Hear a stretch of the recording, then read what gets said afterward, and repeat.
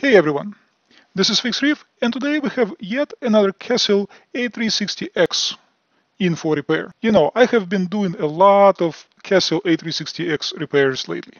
Many. As of late, they have outnumbered EB832s that I have been repairing. Many of the Kessil problems are the same. I already went through issues with the power circuit multiple times in my videos.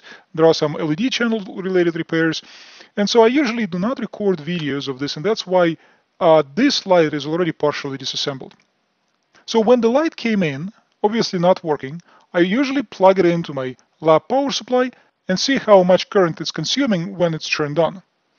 And when I see absolutely no current, it usually means that the power circuit is dead. And if I see a little bit of current, it means that the main controller is running, but there is a problem elsewhere in the circuit. This time around, I plugged it in, and I had absolutely no current consumption whatsoever, so I assumed that it's probably going to be the classic power circuit repair that I'm going to have to do. And then I opened it up. And when I opened it up, I did my usual set of tests, and that is to see if the 19-volt input comes out at these two test points. And it did. Now that came through as 19, but it has absolutely no current consumption.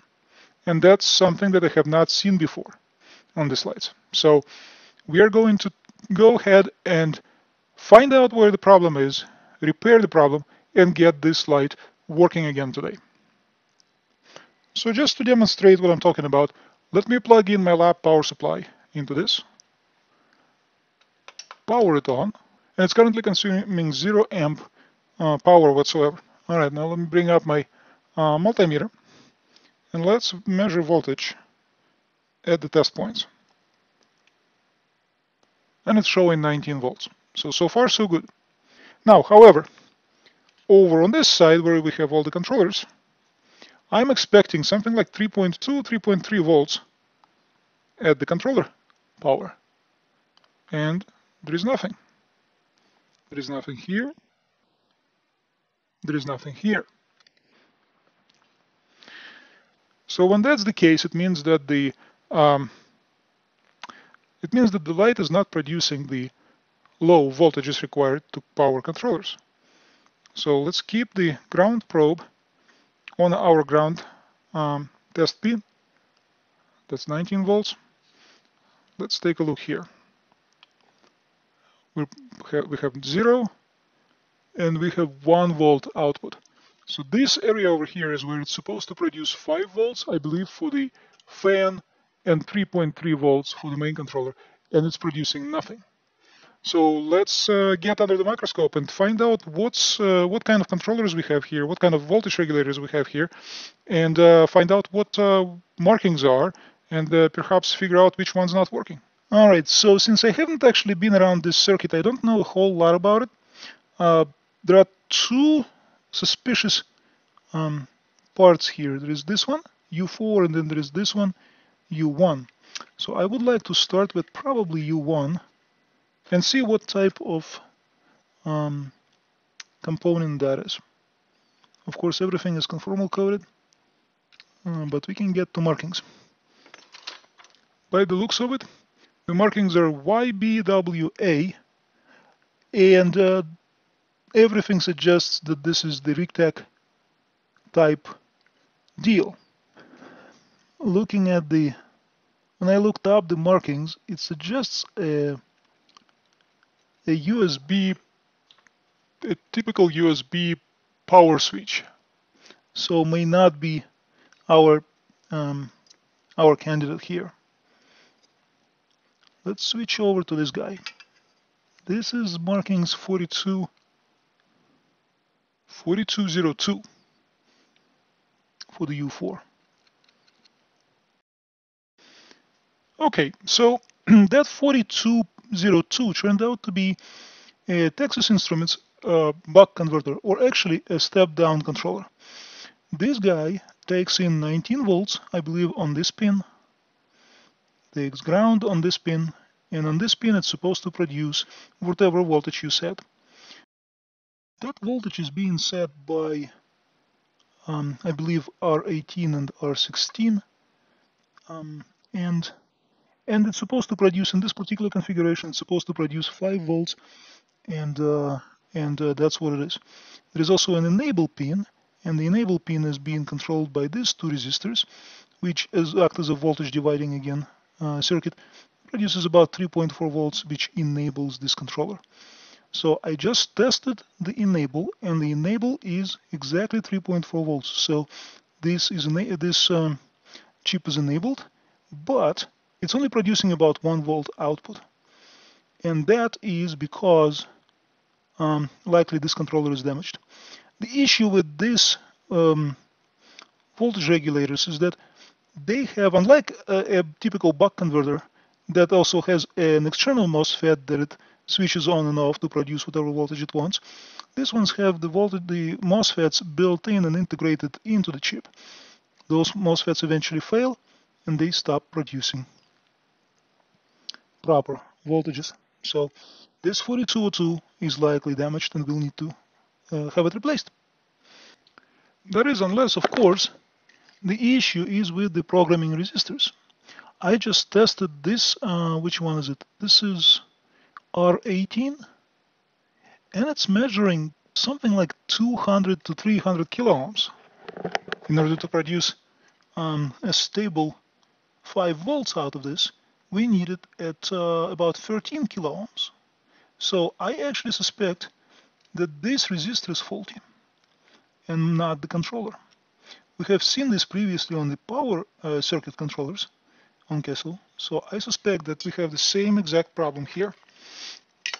To verify, that's easy to verify, I'm just gonna take this resistor out and measure it.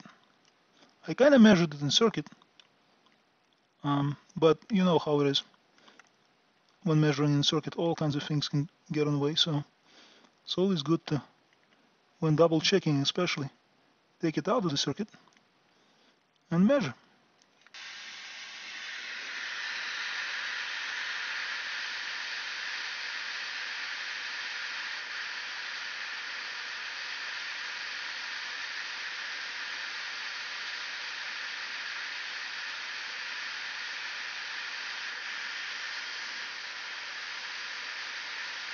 The amount of heat that this board dissipates is crazy.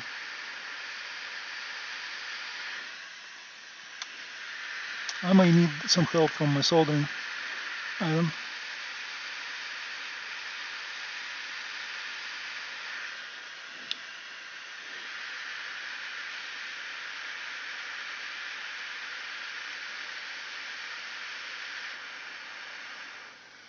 Okay, that's good enough. Now it's actually showing about 13 kilo ohm. How very interesting. So in that case,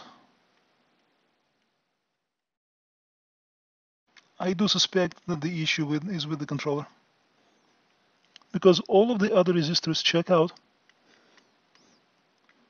perfectly fine.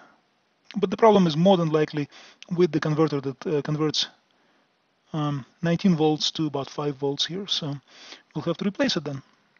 And the original resistor goes back in place, since there's absolutely nothing wrong with it.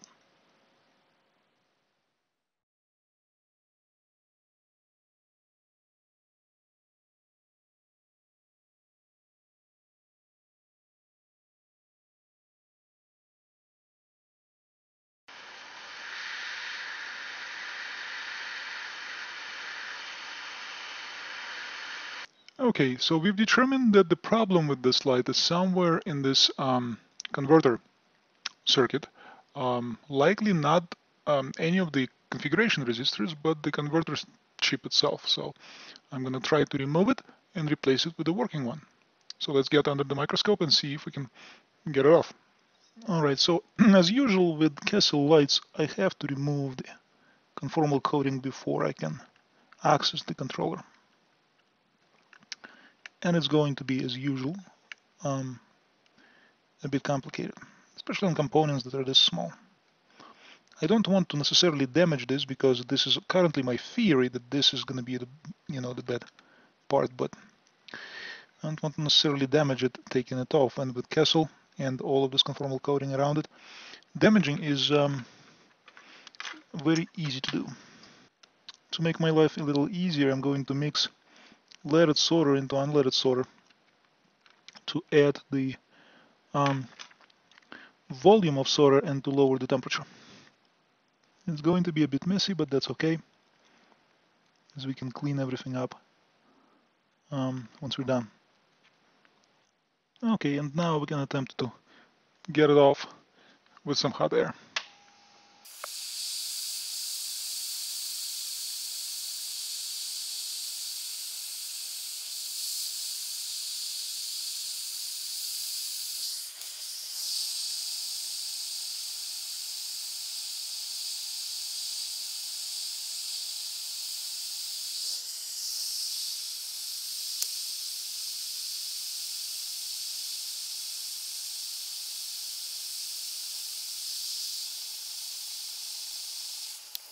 Alright, I think we've succeeded not breaking anything and getting the piece off.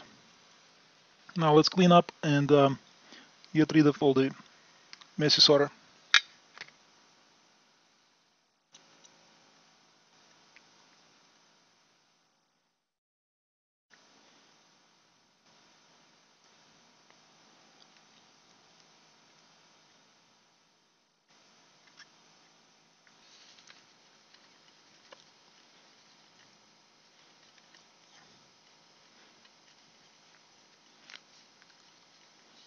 Okay, this looks really, really good.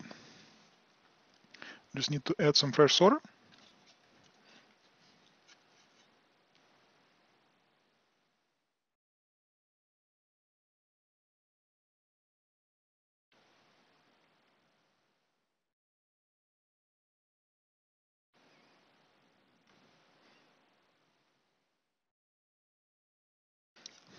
Just like that. This looks good, and now we need to put a new controller in. Okay, so to install, I'm actually going to use a donor board component, as I'm waiting for a stock of these controllers to arrive.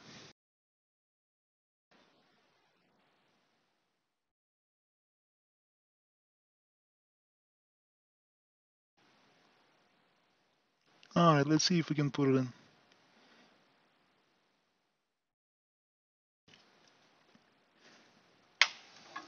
Should be much easier now. The conformal coating is not a factor, and the temperature, the melting temperature of leaded solder is much, much lower.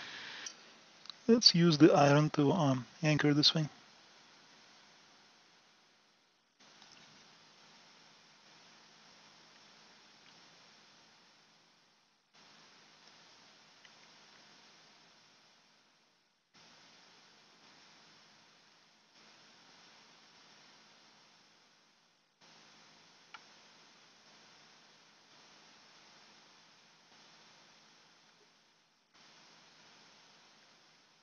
Something like that.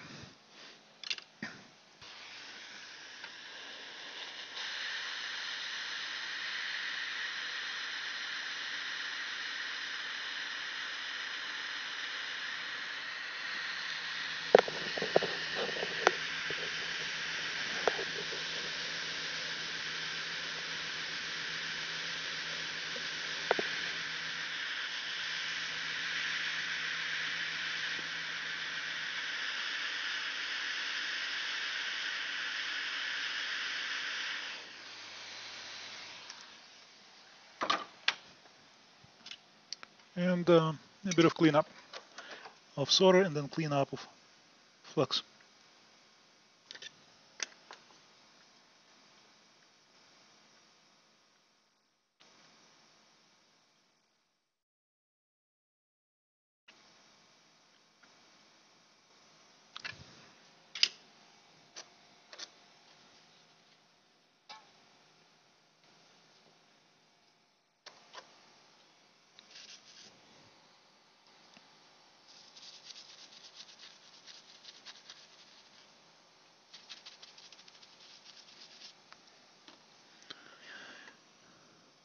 Okay, now it's installed properly and fairly clean. I don't see any bridges.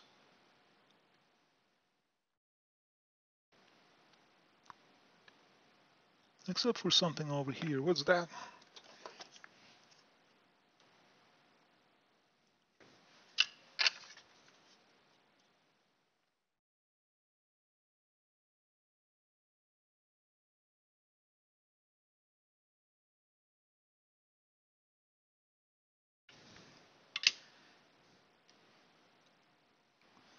All right, now I'm confident that there is no bridge.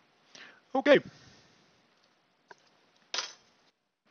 All right, now that we have it all installed and cleaned up, it's time to test and see if that fixed our problem. Power supply and power. And look at this. The light is working. The fan is spinning. Controls, let's see if controls work. Controls, different channels. It's all working. We have it fixed. Well, let's as always quickly go over what happened here. So this is an issue that I haven't seen before with Kessils in general, and this light in particular. Upon turning it on with the lab power supply, it was drawing absolutely 0 amps of any kind, which usually indicates the power circuit problem. However, 19 volts could be detected on the output of the power circuit, but absolutely no voltage on the main controller or the fan, which is 3.3 and 5 volts respectively. And it turns out the problem was with a power converter that takes 19 volts and converts it into 5 volts, and then another one converts that into 3.3. But the point is that this is where the problem was. That converter was the issue, and likely, more than likely, the issue with this converter was that that the MOSFET inside, that's built inside of that little component, eventually failed, and that's what was wrong with the light. Well, but otherwise, this completes the repair. If you enjoyed this video, please like and subscribe, and I will see you next time.